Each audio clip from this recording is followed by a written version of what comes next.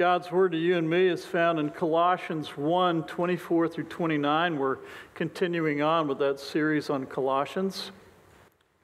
Listen to the word of God.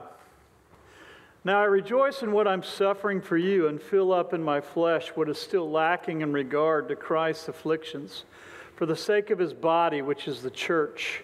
I have become its servant by the commission God gave me to present to you the word of God in all its fullness, and the mystery that has been kept hidden for ages and generations, but is now disclosed to the Lord's people. To them God has chosen to make known among the Gentiles the glorious riches of this mystery, which is Christ in you, the hope of glory. He is the one we proclaim, admonishing and teaching everyone with all wisdom, so that we may present everyone fully mature in Christ. To this end I strenuously contend with all the energy Christ so powerfully works in me. Let's pray. Lord God, I pray that you'd speak to us through your word. Pray that you'd use the words of my mouth to be an encouragement to the body of Christ. In Jesus' name we pray. Amen.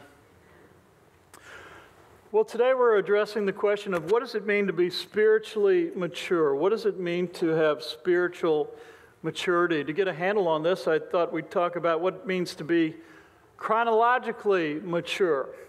For a long time in America, if you were 18 years old, you were considered an adult. And those of you with 18-year-olds, you may not be sure about that. But at 18 years old, you can vote.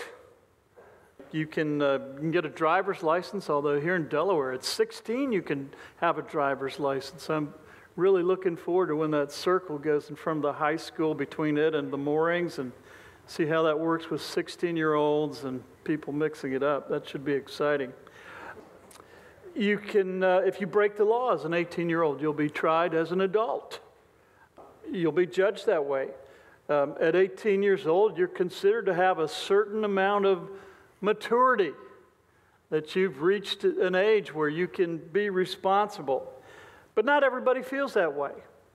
You can't, insurance companies and rental car companies, my daughter found this out last summer, is you cannot rent a rental car until you're 25 years old. And there's a reason for this, I knew this, having worked in insurance a long time ago, but neurologists and psychiatric studies have shown that young adults are still prone to taking dangerous risks until they're about 25. You think that's true? Some of you have known some 25-year. One study found that a 20-year-old is 50 times more likely to do something very risky, especially if they have one or two friends watching. It's interesting that's where they're at. Cognitively, women tend to be 2 years ahead of men in brain development. Some of you are smiling. We do catch up eventually. Several studies show that men, this one I don't know about this, but they said, I've seen this several places. They said, men tend to reach full emotional maturity at age 43. Do you think that's true? So if you're a single woman, you want to get that 43-year-old guy because he's finally arrived. He's ready to settle down. Women tend to reach emotional maturity at age 33. It must be women who've done all these studies, I think. Young people today are moving into maturity and responsibility at a bit slower than they were in 1980. 1980, for those of you, for me, I think of 1980, well, it's like practically yesterday, but actually 1980 was 40 years ago. And so listen to what the Pew research found. They said in 2021, 68% of 25-year-olds were living outside the home. In 1980, 84% had moved out of their homes and were living on their own. It's a substantial difference. I think the expectation back in 1980 were a bit more, hey, when you finish high school, you got to get out of here. That when I was a kid, that was the expectation. Is you can't stay here. You better find something to do with yourself. In 2021, 22% of 25-year-olds were married. 22% of 25-year-olds were married in 2021. In 1980, 68% of 25-year-olds were already married. The effects on the culture are enormous. How we've changed in the last 44 years. In 2021, 17% of 25-year-olds had children. In 1980, close to 40% were already parents. The speed at which young adults move into the next stage of life has slowed considerably. Now, more kids are going to college today than they were in 1980. The cost of living has gone up tremendously since 1980. And we're living longer, so it's like, well, if you're going to live to be 85 or 90, well, 25, you're still a child. Enjoy life. Put things off. And we see that a lot of young men particularly are putting off marriage till about 28 to 30 years old. And so there's been a shift in how people think. As parents, our desire is that our children mature and become self-sufficient and launch their lives out into the world. That's our goal, is that we raise them up. They know how to make a living. They know how to handle themselves. They know how to pay their bills. They know how to take care of themselves, and we send them out into the world. And that's how it's supposed to work. Some marry, some don't. I mean, some are called to singleness. Nothing wrong with that. Jesus was single. St. Paul was single. But just as we desire our physical children to become mature in the physical world, St. Paul's desire for new followers of Jesus was to become spiritually mature. And a new follower of Jesus has nothing to do with chronological age. I've led men to Christ, and I've shared this before. Over the years, 30-some years of ministry, I've led men to Christ who were 82. And so I've had 82-year-old new Christians, new believers. On the other hand, I've known people who were 27 or 28, and they gave their life to Christ when they were 5 to 6 years old, and they've been believers for 20-some years, and they've grown in Christ during those years. And so you can even have mature Christians who are in their late 20s. So age has nothing to do with it. But listen to Paul's desire for these new believers and believers who were further along in the church at Colossae. Verse 28, Paul says this. He says, "He is the one we proclaim, admonishing and teaching everyone with all wisdom, so that we may present you fully mature in Christ." This is the goal of the church with regard to believers. Our goal is that everyone who's in the church become mature in the Lord, that we grow in our faith as much as is possible until the Lord takes us home or the Lord returns. You never reach a certain mark and say, oh, I'm mature. I can stop growing in Christ now. That will never happen as long as you have breath in your body. We're called to grow in our faith. And so spiritual maturity that's what the church is in the business of doing, bringing people to faith in Jesus Christ and then helping them to become mature in their character, to become like Christ. Rick Warren put it this way: spiritual maturity is becoming like Jesus in the way we think, feel, and act. And the more you develop Christ-like character, the more you'll bring glory to God. The Bible says, as the Spirit of the Lord walks within us, we become more and more like Him and reflect His glory even more. Oswald Chamber reminds us, spiritual maturity is not reached by the passing of years, but by obedience to the will of God. I've known people who gave their life to Christ at a very young age and never grew up in the Lord. They're still babies in Christ after 40, 50 years of knowing the Lord. They never grew up. And that's not what we want. We want to grow up as Christians. So today I want to look at, what does spiritual maturity look like? If this is one of the primary goals of the church, we need to look at, okay, what does spiritual maturity look like? How do we know if we're doing what we're supposed to do? What does the finished product appear to be?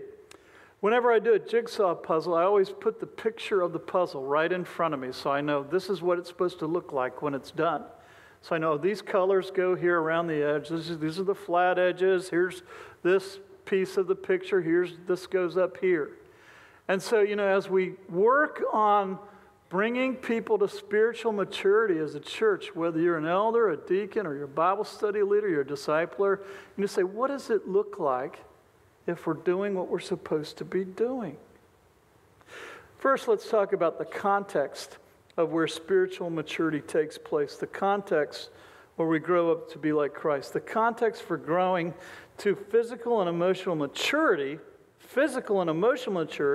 is the family that you grew up in. It's where you were fed. It's where you're taught wrong from right. It's where you were schooled, sent you to school, taught you how to learn things and about the world. It's where you're medically cared for. It's where you grew up and then were launched out. The context for spiritual maturity and growing up in Christ is the church. It's the church.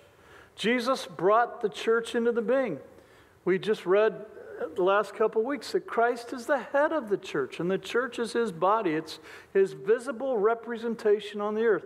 The church is the organization where Christians live out their Christian life. St. Paul tells us that his high calling in Christ is above all to the church. When I first graduated from Virginia Tech and I started thinking about full-time ministry, I thought, I'd like to be in Cru or Young Life or InterVarsity, do one of these parachurch organizations. And I talked to my pastor, and he made a good point. He said, Christ didn't form the parachurch, he formed the church. The church is central. The church is primary, not these other organizations. And I said, that's a good point. And that steered me towards ministry in the church. Paul says in verse 25, I have become a servant of the church by God's commission. The church is the place where we fully learn about God. It's where the mysteries of God are revealed to believers. In Acts 2, it's the context for fellowship. It's where we get to know one another and encourage one another. It's where we minister to one another. It's the base from which the gospel goes out into the world. And so to be a follower of Jesus means to be in a local church. Being a Christian is not a solo thing where it's not a do-it-yourself deal like everything else in America. Being a Christian means being part of the body of Christ, a local body of Christ, where you're plugged in and you're encouraged and you're growing and you're learning to fellowship with other believers. It's like the Lord's greenhouse. Have you been to a greenhouse before? It's early in the early spring or maybe even in winter. They'll go and they'll plant these seeds inside the greenhouse. And that greenhouse will warm it up. It's where they're fertilized and watered, and those tiny little seeds grow up into little plants, and they keep nourishing them until they grow to full size, and then they're ready to bear fruit. And that's what the church is. We're God's greenhouse in many ways. So what does spiritual maturity look like? And as a church, what are we aiming for in the life of believers? St. Paul gives us the context for the goal of spiritual maturity. He says spiritual maturity is his goal as a servant of the church. So to get at what does it mean to be spiritually mature, I want us to look at 2 Peter 1, 5 through 7. You can turn there in your Bibles if you'd like, 2 Peter 1, 5 through 7, or you can listen along. I'm going to read it for you. He says this, for this reason, make every effort to add to your faith goodness, and to goodness, knowledge, and to knowledge, self-control, and to self-control, perseverance, and to perseverance, godliness, and to godliness, mutual affection, and to mutual affection, love. This isn't the only place where the Bible talks about spiritual maturity, but I think it gives us a good glimpse of what it might be. So we're going to focus in on this. The starting point for everybody is to be a disciple first. Before you can be spiritually mature, you must give your life to Christ. That's believing that He's the Son of God, that He died on the cross for your sins and was resurrected, and you personally agree to be Jesus' follower. You can do this through prayer. You know, when I was a kid, you had to walk down the aisle in the Baptist church, walk down the aisle and profess in front of everybody. We have communicants class in the Presbyterian church. But at some point, you had to cross that line and say, I'm leaving the darkness, I'm coming into the light, I'm going to commit myself to Jesus. And when you did that, you started the beginning of discipleship, the process of becoming mature in the Lord. On top of faith, you begin with faith. I mean, Paul says this over again. Everything, the foundation is faith in Jesus Christ. He said this in 1 Corinthians. But on top of faith, he said, add goodness. Now, goodness, when I think of goodness, I hear people exclaiming, oh my goodness, when something bad happens. But I think a better translation, I like the King James, which is an old-fashioned English word, which is virtue. Add virtue. Now, the Holy Spirit transforms us, but Peter says, make every effort. We're partners with God in reaching spiritual maturity. So do your part, cooperate with the Holy Spirit. So what is goodness or virtue? According to the dictionary, it's conforming to the standard of right or standard of morality. It's moral excellence. To become spiritually mature, the first step is to work towards having my life conform to the moral law of God. I say I'm a Christian, then somebody should be able to look at my life and say, oh yeah, the way he speaks, the way he acts, the way he lives his life, yeah, it seems to match up with who he says he is as a follower of Jesus. I cannot be a mature follower of Jesus and at the same time be cheating people out of their money. If I run a business and I'm cheating people out of their money and I say, yeah, I'm a mature Christian, people should look at me and say, well, maybe you are. Maybe not. Maybe you don't understand what it really means to know Jesus. If I'm a devoted follower of Jesus, then filthy words and dirty jokes can't be part of my vocabulary. I'd never said it would be easy. When I was 13 or 14 years old, I said, I had to make up my mind. I'd given my life to Christ as a small kid. But at 12, 13, 14, I said, I need to get serious about this. And one of the things that had to change is I had a foul mouth. I used 4-letter words. I loved to cuss. Just got real pleasure from it. And I had to stop it. One of the hardest things I've ever done. But in my mind, my young teenage mind, I thought, this is not pleasing to the Lord. If someone were to hear me at school cussing away, and then I say, yeah, I love Jesus, they might say, well, maybe not. To be a mature Christian, I've got to work on that short temper if that's my thing. If I blow up every time I get angry, people are going to look at my life and say, wait a minute. And remember, as we're talking about these things, I want to remind us you're saved by grace. We're not working for our salvation here. We're saved by grace through faith in Jesus. That's Ephesians 2:8 and 9. What we're talking about is after you've been saved, after you've been redeemed by God, then we're working to become more like Christ. And that's not earning our salvation.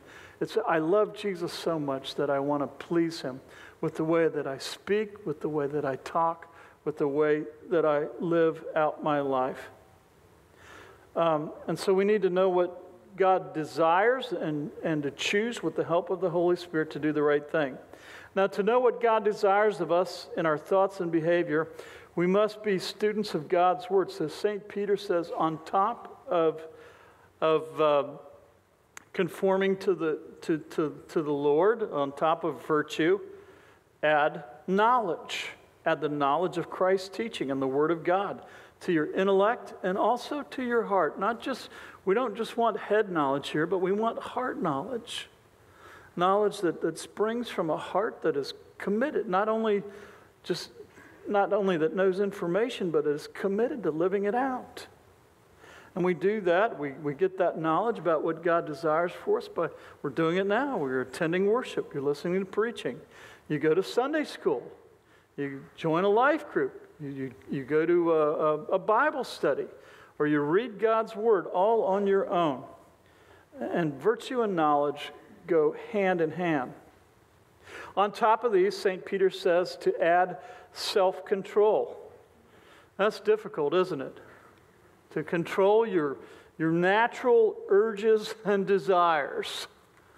To not eat the extra donut tomorrow morning when you stop by the bakery. To be careful with what you feed yourself. To be careful to be in control as you're going down Route 1 and you get cut off by the people on their way to New Jersey or New York, and they're in a hurry and they cut you off, and what comes out of your mouth after that happens? Are you in control of yourself? What do you think? Listen to Proverbs 25:28. Like a city whose walls are broken through is a person who lacks self-control.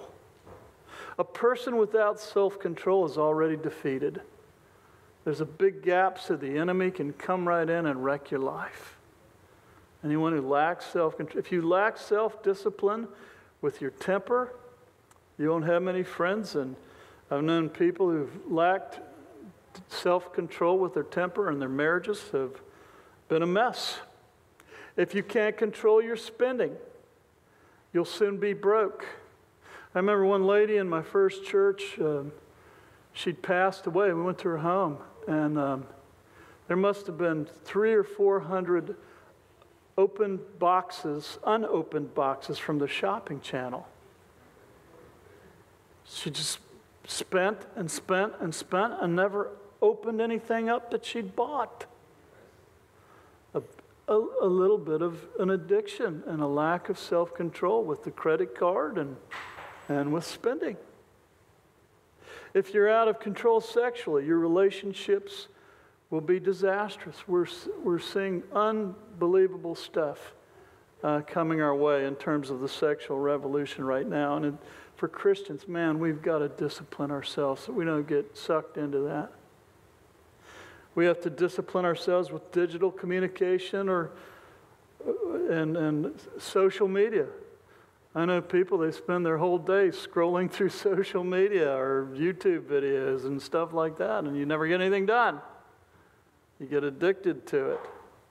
Training our physical and emotional impulses and urges is difficult, and we need the help of the Holy Spirit. So we ask God to help, and we keep His Word in our heart, and we practice self-discipline day by day with little steps. Tomorrow, I'm going to be careful with my words.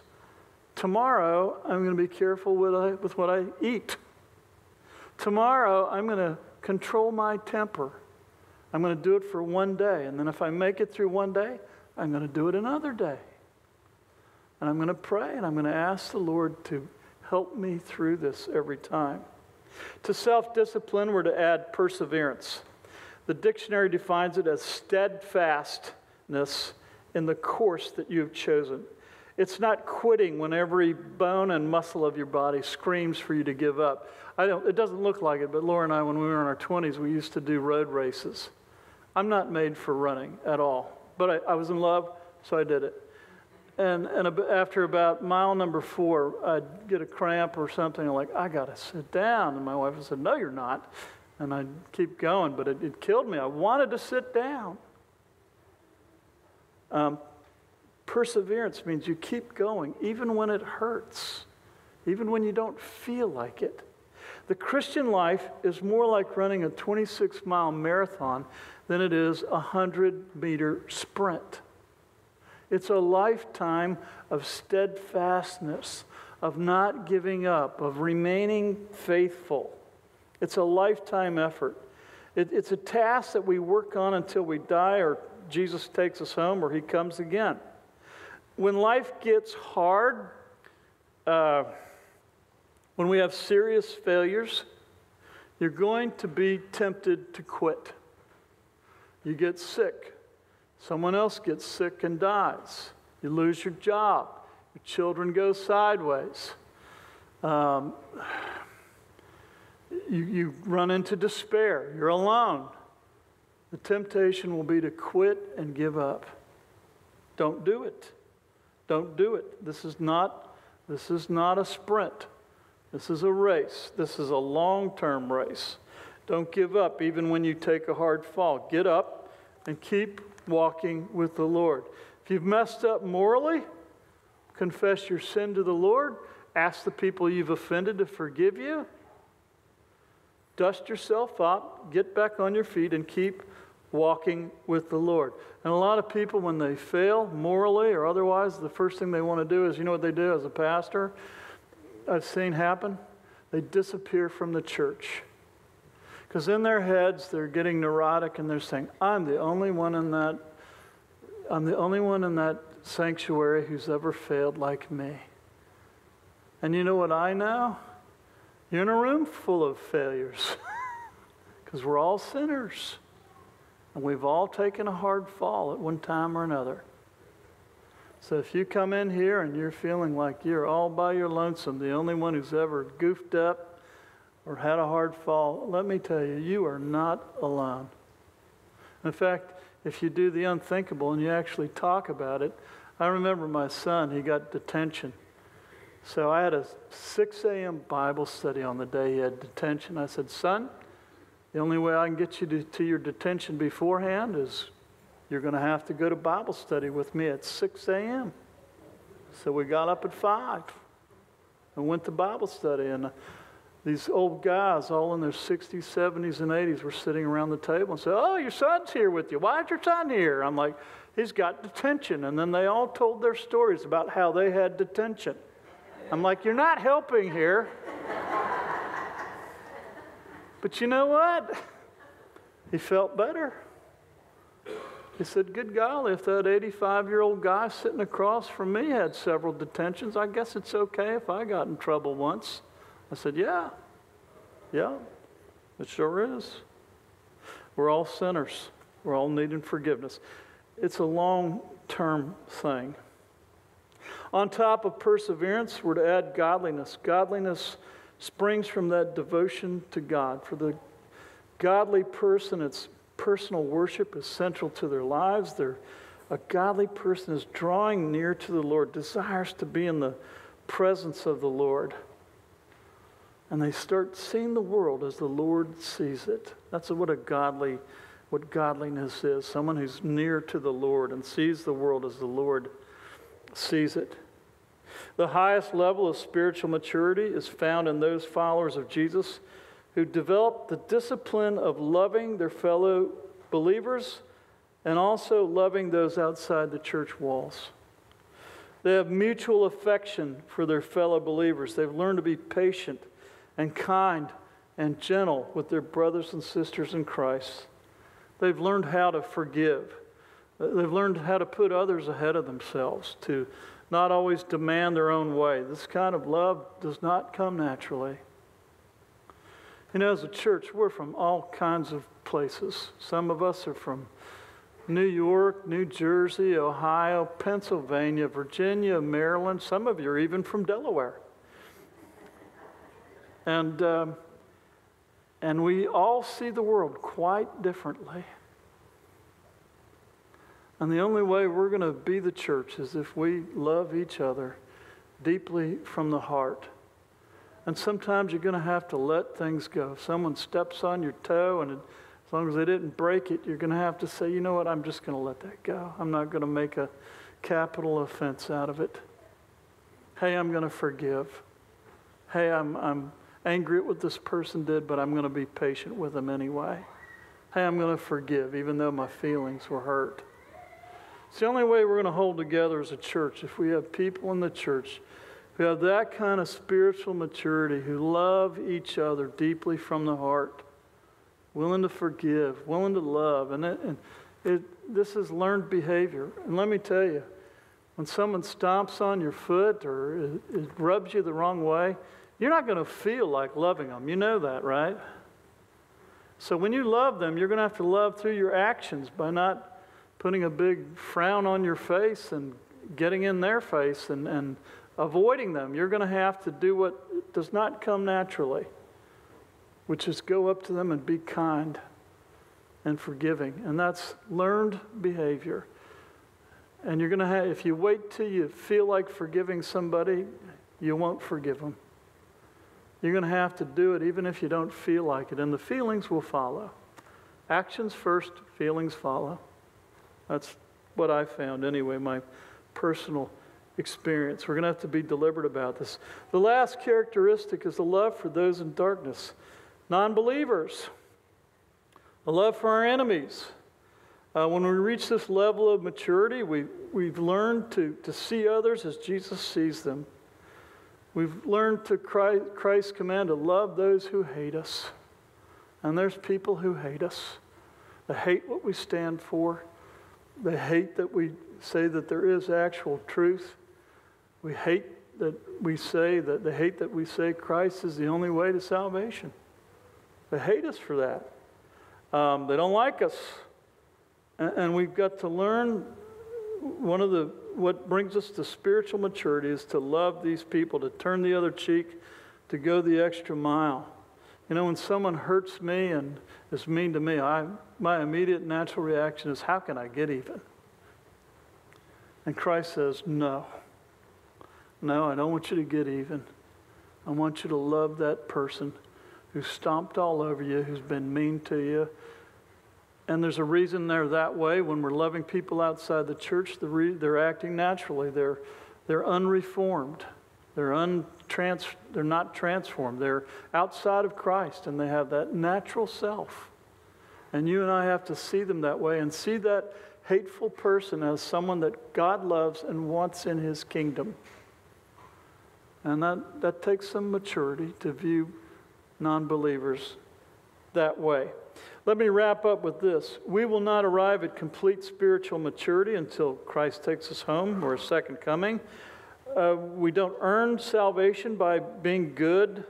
Salvation and forgiveness are free. But the Lord desires that we grow spiritually, becoming like Him every year in character, in the way that we live. And the Holy Spirit brings this about supernaturally, but we're not robots. We don't have to obey the Holy Spirit. I've known people that have been Christians for 50 years, and they're just as immature as when they first accepted Christ. Because they refused the urging of the Holy Spirit. They've refused to put into practice the Word of God. And so you and I, we have to be careful that we don't get stuck as immature Christians, that we don't stay there. We've got to take a look in the mirror and say, am I becoming more like Christ? And if not, what am I going to do about it? As a church, we encourage spiritual maturity. That's the goal that Christ has for our church, for those outside of the Lord. And for people in the church, we have the goal of bringing spiritual maturity. For those outside, it's to bring them to faith in Christ. So we have two goals: to make the gospel known, and for people who know Christ in the church is to bring them to spiritual growth and to maturity in the Lord. As individuals, we strive to become more like Christ day by day, week by week, month by month, year by year. I have two book recommendations if you want to read further on this. One is In Pursuit of Maturity. It's by a guy named J. Oswald Sanders. It's an older book, but I found it pretty helpful. And then the second one is The Pursuit of Holiness by Jerry Bridges. It sounds like holiness, but he's really saying, how do I conform my life to Jesus? That's what we want to do as believers. That's the journey for us, is to become more like Christ. Let's pray. Lord God, I thank you for your love for us. Pray that you'd help us to be more like you. And as a church, I pray for our elders and our deacons and our Bible study leaders that we would keep that goal in mind of bringing people to maturity in you. And like Paul, I pray that we'd put our energy and every effort into bringing people into conformity to Jesus Christ. It's His name we pray. Amen.